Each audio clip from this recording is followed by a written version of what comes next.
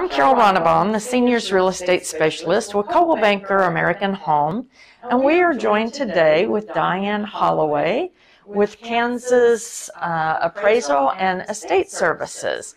Thank you so much for coming today, Diane. You're welcome. We're taping this during the COVID time period, and but I feel like we have enough space between us. Do you feel comfortable removing your mask? Yes, I do. All right, let's do that. Whew, thank you. Yes, my glasses won't fog up now. Yeah, exactly. Well, Diane, tell me, what is an estate salesperson? We are hired by families when a loved one passes away or a husband and wife decide to relocate, downsize, to help them liquidate their contents of their home. Oh, okay. Good, good. So is it just the contents of your home? Tell me, can you expand a little bit about what the services are that you provide? Okay. Well, we go beyond the home. We can also sell automobiles, lawnmowers, things like that. But we ask that you leave everything in your home that you don't want to keep if you're still living and moving. Don't throw anything away. And we come in and price everything, set it up and stage it as if you were still living there. We don't just put things on a table and stick a price on them. We try to make the house look lived in and attractive so that it's also an opportunity to show your house to the public. Sure, well, good. And then you get as much money as we can for you and us. Okay. Well, good. Now, do people need to do any prep work prior to you coming in? Actually, the only thing that we ask you to do is deal with financial papers and personal things. And other than that, there's no preparation. I think sometimes people think that you need to get ready for us or do work for us. And our motto is, we solve your problems, not create them. And so we ask that you just get what you need and want to keep and let us do the rest of the work. Well, that sounds simple enough. Can I hire you? Oh, goodness. So you mentioned you sell vehicles. Are you familiar with antiques? Do you sell those? Yes. Is that just personal household items? We try to sell everything. I'm a licensed antique appraiser. Oh, okay. And so we are qualified to sell virtually anything. If you have some, when I get to your home, if I feel like you have some unusually valuable art, then I may suggest that we go to a certified art appraisal. Or if you have some expensive, very valuable jewelry, then I'll send you to a jeweler. Okay. And instead of using a middleman, there's no point in that. Right, right. So, my goodness, there's a whole array of items that a person may have in their home. How can you know the prices, the value of so many items? Well, we'll be selling everything from a half-full box of Ziploc bags to if you have a set of luggage or a collection of glassware or Bohemian glass or your Waterford crystal. And if a lot of it's experience, but we also check current market values. So that we know not only what things are worth, but what they're selling for on today's market. Because sometimes what they're worth and what they're selling for are not the same things. Sure, true. So, we want to be ready when we open the sale to the public to sell your items. We don't want to open a museum because the whole point of the sale is for you to liquidate your things, not still have them left when the sale is over. But we sell everything. Sheets, towels that you don't want anymore, not just furniture. And that's why we ask you not to throw anything away. Tupperware, everything is sellable. I've learned a long time ago, and I've been in the business for 25 years, there's a buyer for everything. Oh, Oh my goodness. And people collect everything nowadays. Yes, they do. I think the Pickers has really created that for Yes, they have. you. So, are you insured? Yes. Okay. Bonded?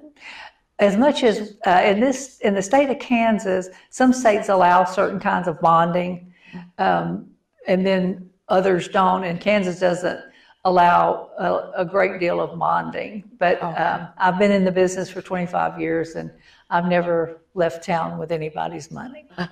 And when I have a sale, we close out on Sunday afternoon, and then on Monday morning, I present you with your check. Oh my goodness, that is a very quick turnaround. Absolutely. It's your money, not mine. Well, that's wonderful. We also operate with strictly cash and credit card and debit cards. So there's no time waiting for checks to clear or anything like that. Okay, well, good. Since you've been in business for so many years, I would imagine you have a following of sorts. And yes, I do. Do you work with antique dealers and those different types of services as well? And we've been in the business so long, you learn who in town buys certain items or certain genre of items. And if we go into your home and we find those things there, we notify them, oh, well, we've got mid-century modern or Victorian, or we have a nice collection of sterling flatware or whatever it might be. And we notify those people, don't miss the sale. And then as a part of our process, we take pictures and post them a week ahead of time. And then all during the week prior to your sale, we put up new pictures. So we kind of stir the pot and get everybody excited about the sale. We use social media for that. And we advertise on Craigslist, and then we put up a big ad in the paper the weekend of your sale.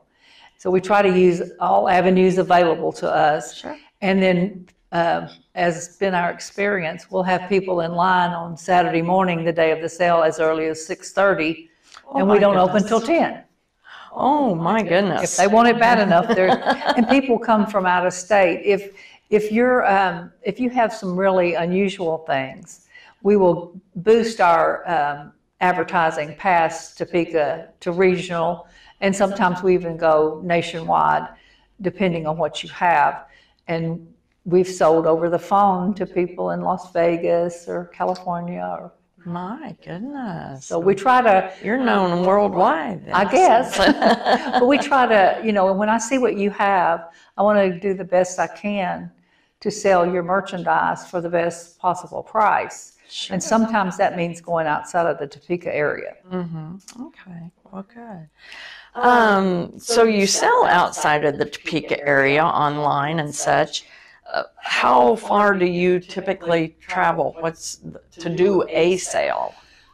I will go as far as it will pay me to go. I don't really like to go outside the Topeka area, but if it's an hour and a half, say 2 hours, and it's the sale has enough in it to pay me to make that trip, I'll do that. Okay. But it has to be a large enough sale to pay those expenses. Sure. So generally Topeka and the maybe surrounding communities? Yes. Shawnee, kind of Shawnee County area. Yeah. Okay.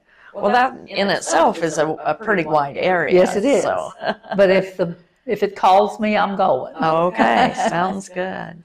How much time do you need to prepare for an estate sale? Generally, I like to allow 2 weeks. That gives the person time to get a sale ready, as well as allow for any kind of emergency that might arise, whether it be on the seller's side or my side. Sometimes, things will happen. You will have an emergency come up. The house needs to close sooner, and we'll need to do it within a week. And if that's what we need to do, we'll do that, even if it's harder, because sometimes that just happens. Sure. We try to do everything we can to accommodate the seller. Okay. So that's who we're working for. Sure. So it's really best for the seller to move out of the home prior to you coming in to start the preparation work. Is that correct? Absolutely. It's too hard for those who the home belongs to try to live while we're setting a sale up. Sure. It's just too hard, as well as it's hard for us because we're staging the sale and we are going to run into each other. Mm-hmm. So it's better for everybody for you to move and let us come right in behind you and set it up. Okay. Well, that sounds smart. So, yeah. And how do you charge? We charge 40%, and we bear all expenses. There are no extra fees at all. The amount that we sell, for example, if we sell $1,000, you get $600 free and clear, and we bear all expenses, advertising, labor, trash, that kind of thing. Now, if we have a sale, let's say, for instance, you are one of those people who keeps everything, for instance, every scrap of paper that's ever come to you, mm-hmm. and we know we're going to have an unusual amount of things to throw away mm-hmm. that are not valuable, then we will get a dumpster. But we do that with your permission, and we charge a fee for that, the dumpster rental fee, but we don't do that without your permission mm-hmm. ahead of time. Okay. All right. And once your sale is completed, how is the house left? When we're done, we ask you how you want us to take care of things that are left over.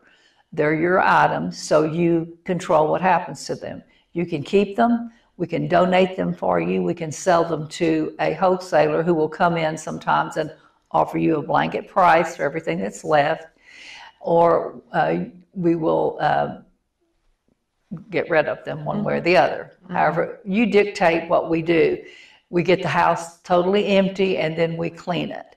Oh, you clean it as well? Yes. Well, and that's nice. And I mean clean it. It's ready for new occupants when we're done. Okay.